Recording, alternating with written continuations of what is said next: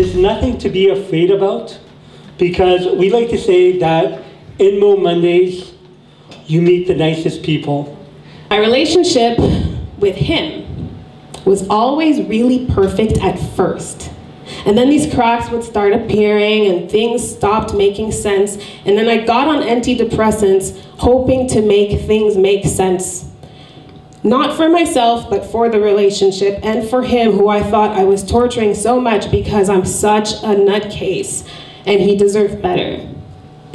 And in this relationship, I was told I was too insecure, I was too critical, I was a nag, I was too emotional, I was too resistant.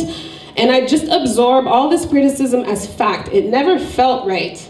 About a year and a bit ago, as I was going through this process of showing back up to work and putting my best foot forward and having lots of challenges, like lots of, I mean, it's not even worthwhile getting into it, but just so many challenges every single day that I was tearing my hair out. You know, I started to get sick.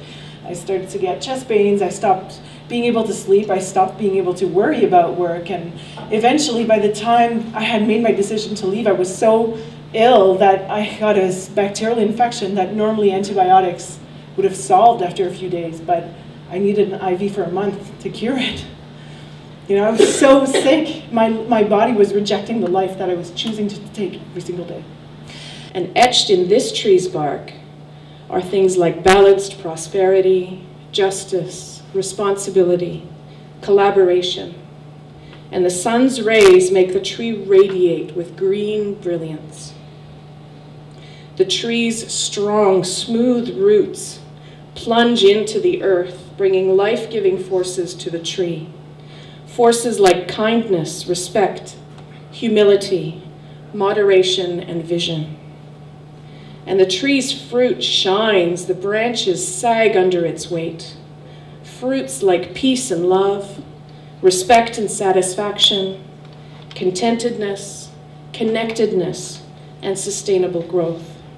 And that was the day when I realized that life is so precious. It's not to be taken for granted. And I was probably, I think, 22 when it happened, 21, 22 years old when it happened. And that's when I decided to live, in honor of Anastasia. That's when I decided to do things that I never thought I would do. I was still in school, and you know, I graduated 2 years later. I got a degree in psychology, and after that I decided to compete in pageantry. There was violence in my home, there was aggression in my home. I mean, I worked in litigation, I know what justifiable homicide is. But that was kind of disgusting, right? So I got up out of bed and I went out onto the balcony and I was listening to the cicadas. They had hatched. I don't know if you know, but they don't hatch all the time. Anyway, it was this wonderful droning noise and it was kind of meditative. And I was sitting there and everything finally calmed me and I was quiet. And in that quiet, I really realized I was dead inside. I was so alone. You see, I went from being a war-torn, homeless, high school dropout, to running a successful corporation by age 20. But how did this happen?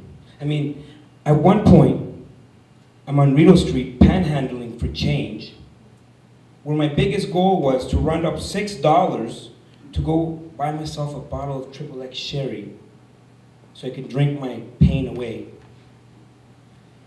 To running a corporation before the age of 20 with 15 locations across Canada? How does this happen? Did the world change? Did people change? Ottawa, what do we think? Wow.